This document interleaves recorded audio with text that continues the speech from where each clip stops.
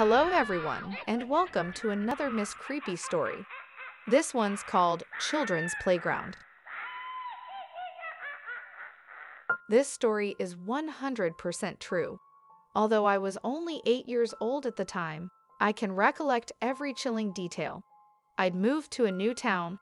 This was a much nicer, cleaner, quieter city than the one I'd lived in before. Not the sort of town you'd expect to have things wrong with it. There was a massive public park right in the center. It housed rows upon rows of swings, slides infested with snake-like tunnels that weaved in and around the playground, providing a maze for children to lose themselves in their games.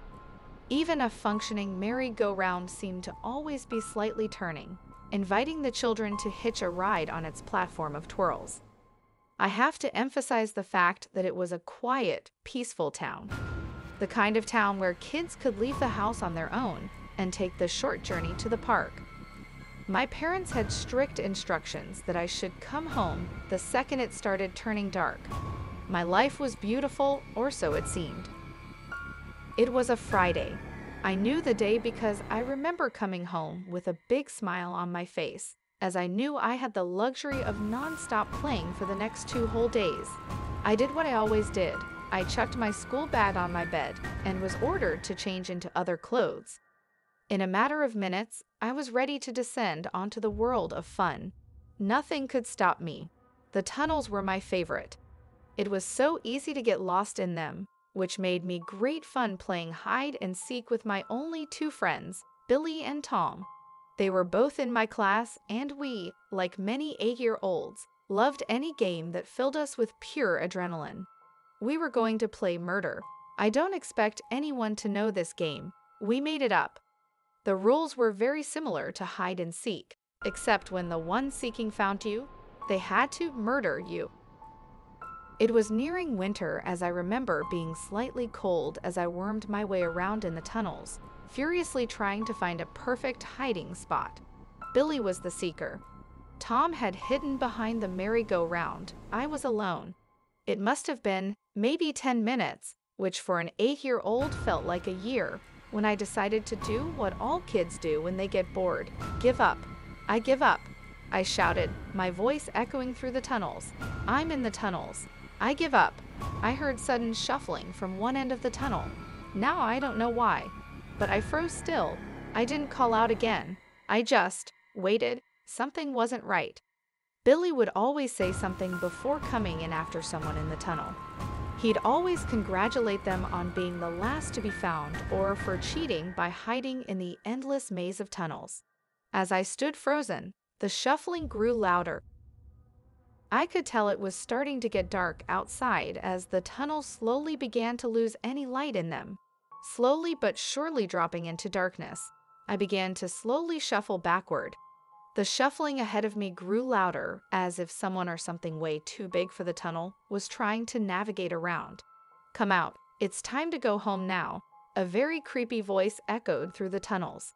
It sounded like when a grown man talks to small children, talking slightly higher pitched. This was definitely wrong. I probably would have come out if the voice was outside, but it wasn't. It was inside the tunnels. Why would an adult crawl inside? As I was shuffling further and further back, the face of an old man appeared in the darkness ahead of me. Patches of hair on his head and a definite look of someone who hadn't showered in the last week. I couldn't see what he was wearing, but I knew it was tattered old clothes. He had a sharp, scraggly beard that was peppered with dirt. The second we made eye contact, he just smiled at me, revealing his filthy, unbrushed teeth, which had blotches of brown and black covering them entirely. I panicked, turned around, and began shuffling on all fours as fast as I could, the shuffling behind me growing louder and quicker. He was chasing me. I sped through the maze for what felt like an eternity. I only stopped when my legs refused to move anymore. I'd taken so many twists and turns that even I was completely lost. I don't want to hurt you. I just want to talk, the voice echoed through the tunnels. I could tell he was nearby.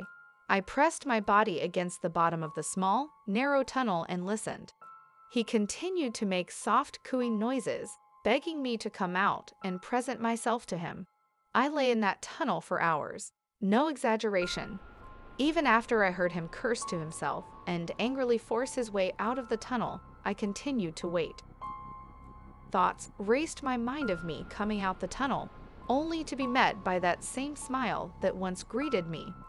In the darkness of the tunnel, I could make out blue flashing lights on the outside. I heard frantic voices calling 3 names repeatedly. Billy, Tom, Michael. When I heard my name, my heart slowly began to calm. My parents came.